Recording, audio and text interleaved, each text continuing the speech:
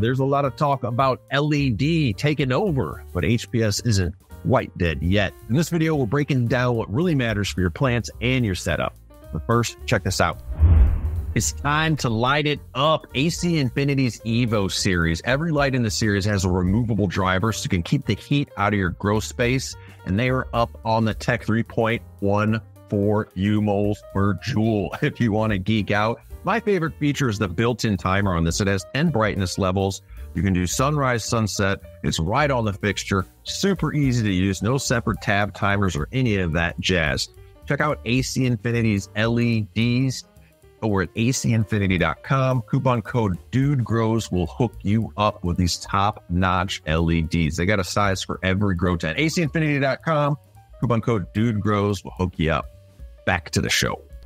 All right, I almost feel like silly talking about HPS. It's old school, right? But our last DGC Cup, man, we had a couple growers that had dank, and they're like, I only get this from an HPS light on my flower. Like, look at Super Frosty. So, hey, dude, before we even get started, we should let everyone know that LEDs are newer, that people have been growing since the 90s. Some of these strains have been growing since the 90s, and of course, they're going to look different. Things are definitely going to look different between LED and HPS. And some people, I think, just wax poetic about the olden days, no? Yeah, and I've heard growers say, hey, these strains do better under HPS because, like you said, even some back to the 80s, people, the first HPS lights, probably late 70s, and they never saw LED light, and that's why they grow better under HPS. But the botanist side of me, if I'm saying this... I got to know the botanist side of dude. Hang on. It sounds like bro science to me. Like it's gonna. So if we look at like let's look at par in the spectrum, because the LED offers like what's par here? That's the range that plants see. Yep, this is a light spectrum right here. You can see it goes from blue on one side or violet on one side. Actually, on that violet side, that's where you get your UV and all that. But it's outside of par. Par is what the plant sees to make photosynthesis, what it builds itself with. So the more, and take a look at red and yellow. That's the most efficient. That's the most efficient color that the plant can absorb. Blue's pretty good, but what's blue at 75? That bright yellow is at 100. So red is 100, or yellow rather, is 25% more efficient. Here you're getting for every lumen or every photon of light, the plant's absorbing 25% more efficiently. The yellow and the red, or the yellow orange, probably why HPSs are yellow. So Grambo, throw up that other chart. So check out the spectrum in this chart here. You see the HPS is the first spectrum that we're looking at on the lower end of it, versus the third one back is LED. And that's like, there's no way a plant, the LED has so much more of the spectrum that what's up? I was going to say, start with sunlight. Look at sunlight. It's got a little bit of everything.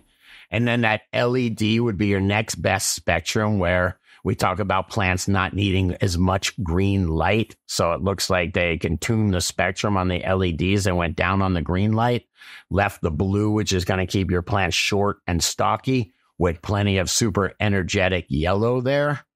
And then, there you go, Grandpa. Look, that's so LED. Look at HPS. Look at LED spectrum compared to HPS. We'll just leave that CFL out. Don't grow with CFLs. Wow, man, dude, it's all yellow. HPS is just using the most efficient wavelength to just get as many photons absorbed into that plant. So, it makes sense why it would grow big, fast plants. But damn, it also makes sense why LED and things grown outdoor in the sun are different, doesn't it? Look at all that red in the sun. Yeah, 100%. This is why it's, other than the fact that some growers, and I've seen it, they've shown me bud growing under their HPS versus their LED, that a strain that they've been working with for a while, that they're probably competing with, that they're pretty serious about, still have some HPSs hung up. And if you take a look at the LEDs, it's got a lot less of that, right? I kind of like that. That peak right there is the infrared, like the McDonald's heat lamps. That's just making heat. It is. That's what infrared is. They're infrared lamps. They heat up things. It's these light photons that heat up things. They don't heat up the air. And that's a big deal when the thing you're heating up is your leaf. You're changing your leaf surface temperature because you're bombing it with infrared. You're raising it 2 or 3 degrees. And that's where I believe me and you came from the grow school of HPS lighting and flower. You have a higher leaf surface temperature. Therefore, you can have a cooler room temperature, like around upper 70s, 77. And growers have that. Wait, great. I could spend more on air conditioning. Awesome, man. I don't think growers kept that mentality sometimes when going to LED. I would deal with a lot of growers that was helping that coming into the LEDs. That would be, dude, look, in veg, early flower, with everything balanced, you can bring your temps up to 82, 83. If you want to screw around with 84, 85 and everything's really dialed, you're going to see exponential growth. You never did that in an HPS growth. I mean, it would just not be as good. So I think there's been some grower error on how people run their environments with LEDs. They are the future. They're here. I mean, they've been the future. The power saving, everything else, I can't see why I'd hang in HPS, except for heat. I know some growers that do need the heat. My garage grow, if I had HPSs, I run a heater at night now. So if I had HPSs out there, I mean, still lights on at night, but it would be a bit better on my heat savings potentially, but otherwise I don't know many reasons. Heat's not that expensive. If you're using gas heat or something like that, I don't think it's expensive to run as electric. Electric heat's pretty inefficient. Yeah. And when we think about these lights, the best HPS light, we talk about efficiency, micromoles per joule is how you measure efficiency, whatever. 1.6 is the number you get from a really good quality HPS light. 3 is the record now, or a little bit above 3 is the record for LED lights. That's almost double. I'm going to call that double the amount of light photons that are coming out for the exact same amount of energy that is going in. So for every watt of energy, I can either get 1 photon or 2 photons. And by the way, it's not magic. That's you're either getting 1 photon of light and then a bunch of heat when you have your HPS light. So I'd rather leave the heat and just get 2 photons of light.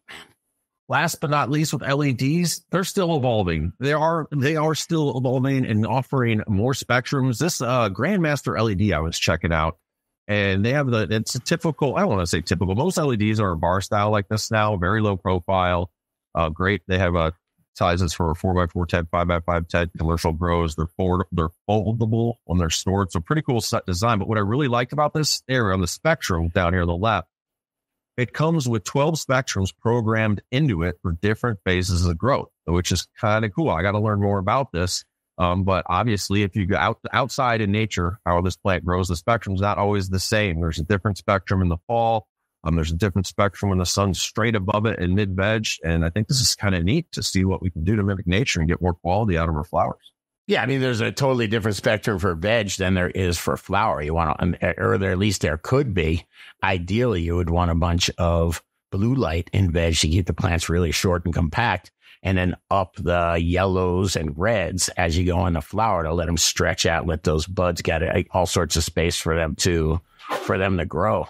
Dude, I have not seen this. So this is Grandmaster level. Is that right? This guy used to make content, or does make content. Respect, man. That's a nice looking light, bro. I mean, I had to learn. I mean, he's a Grandmaster. Which I was like, that's the highest level chess player officially. I did not know this. I'm learning. I like the way that light's spread out, because you get, it's all over your canopy. That thing over, on a 4x4 tent or something like that. That would be the major reason why we're still seeing LEDs in, HPSs and a lot of the commercial grows. We were just talking to Michigan Matt, and he was telling us that a lot of commercial grows still run HPS lights just because the act of replacing them and the whole learning curve and all that, and buying $250,000 worth of lights. That's that's a big move for a giant business that's in the middle of production, Hold on, I got to change my spectrum to fall mode here. And then also, while I'm at it, I'm going to up my... the future is so cool for growing. Like, you can almost grow from your phone, change your spectrums. But let us know in the comments, what are you guys doing? Is anybody listening running HID, HPS, metal halide for anything in their grow? Curious. If it's completely dead, let us know. And if you know any tunable LEDs out there, I'd like to see what you're running and what you're doing with. Give us a comment. Let us know if we're right or wrong. and check out the other couple videos YouTube's recommended. That's most important.